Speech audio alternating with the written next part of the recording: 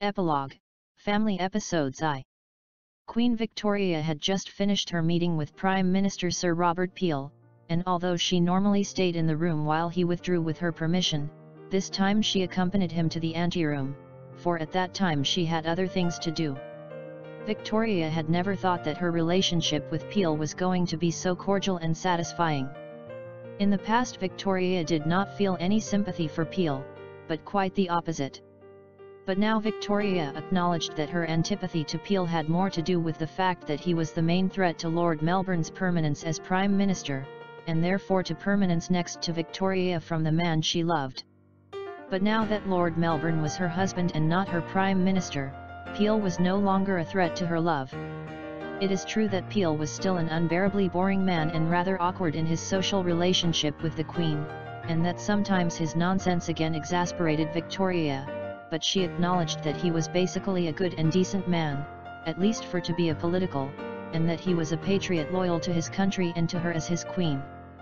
In addition, she sincerely thanked Peel, as well as Wellington, the other great leader of the Conservative Party, for the valuable support they both offered to obtain approval for her wedding to Lord Melbourne. And now she was a happy woman next to her husband and her daughter, the couple's first child. That's why Victoria struggled to be nice to Peel, even though meetings with him were a little boring. Victoria was saying goodbye to Peel, when Lazen showed up with little Princess Victoria Adelaide Mary Louisa, Vicky for the family. Victoria smiled when she saw her daughter appear, a baby of only 4 months, who was the pride of her parents.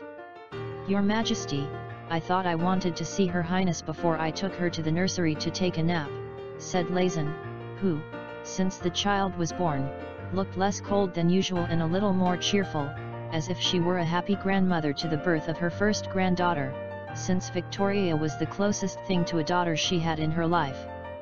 "Of course," Victoria exclaimed in delight.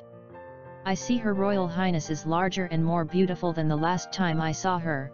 She will certainly be a very beautiful young woman." "It is a pleasure to see you again, Your Highness.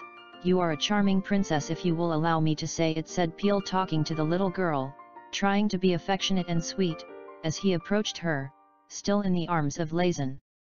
But the baby, who was calm, when she saw Peel's face approaching, he was frightened her and began to cry, a very strong cry, which showed the good lungs that the little girl had.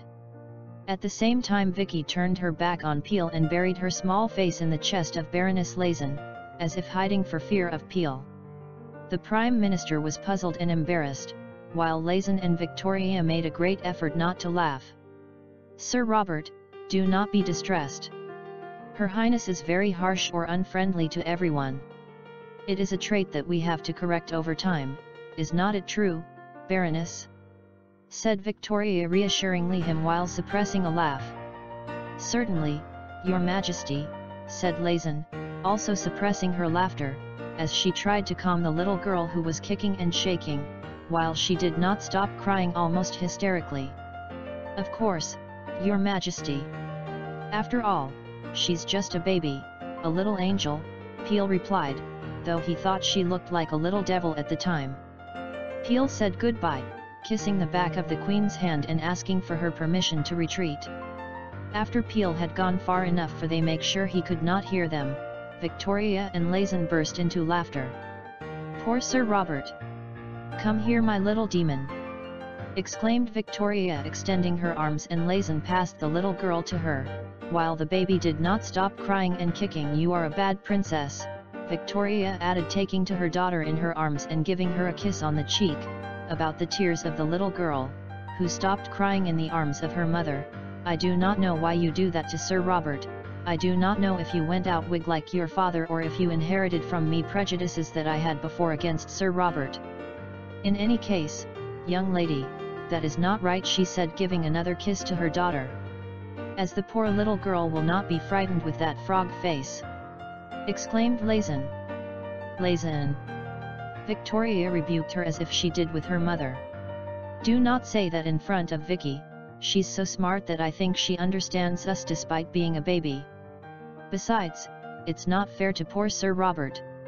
Victoria then concentrated on her daughter, giving her a funny face, and the little girl began to smile. After a few moments of cuddling and funny gestures from her mother, Vicky began to laugh. Then she tried to touch her mother's eyes and hair with her little hands. "What an obsession this little girl has with my hair and my eyes!" exclaimed Victoria, amused and slightly tired. "Who do you think she looks more like, Lazen?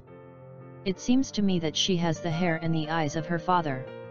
"Yes, but in everything else she is very much like you, Your Majesty," Lazen replied, looking at both with tenderness and pride.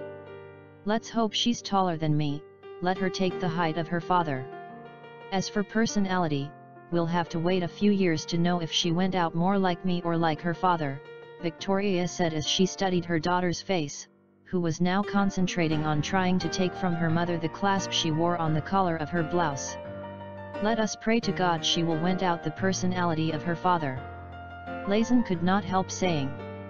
"Lazen, I'm glad you're getting much better now with Lord Melbourne, because after all, it's as if he were your son-in-law. But that does not mean that you demerits me that way.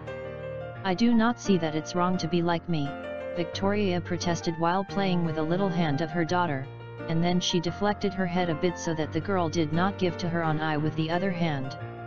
"I say, Your Majesty, that your daughter would benefit greatly from the common sense and the legendary intelligence of her father," answered Lazen with a veiled irony. "Of which I lack," Victoria exclaimed mockingly. "Do not be fooled, Vicky, she was one of those who did not want me to marry your beloved father, and now exalts him above me. Do not trust Baroness Lazen. Are not you going to trust her? Really, what will not you do, sweetie?" Victoria said to the girl, while she playfully joined her forehead with the baby's forehead, who laughed and squealed with pleasure for her mother's loving games. At that moment Lord Melbourne appeared smiling.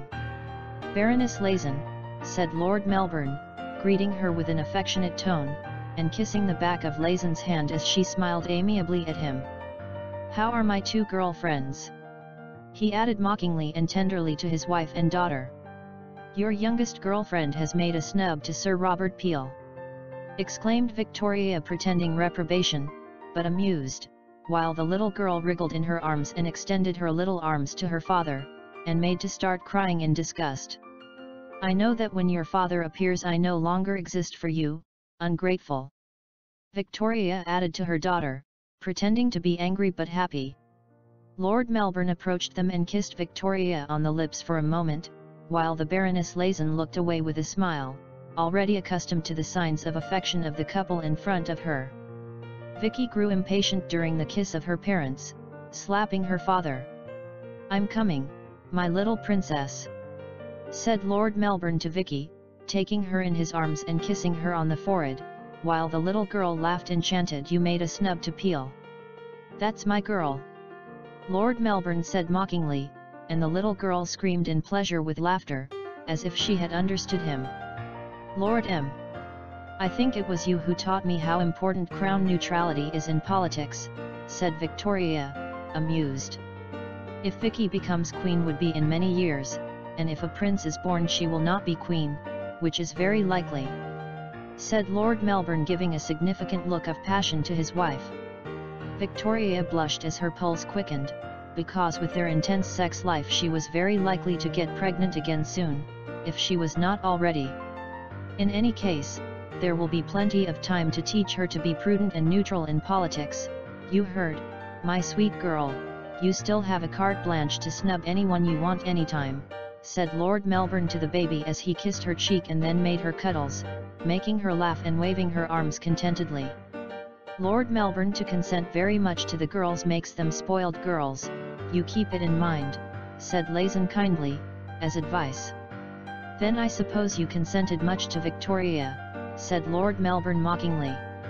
"It was not my fault, Her Majesty had already been born like this," Lazen replied half seriously and half jokingly. "Hey you two!" Victoria protested, and then they all laughed, including the little girl. "Time for the princess's nap?" asked Lord Melbourne. "Okay, I'm going to read to her to get she to sleep fast. She loves it when I read press. Curious reading for a baby," Lord M.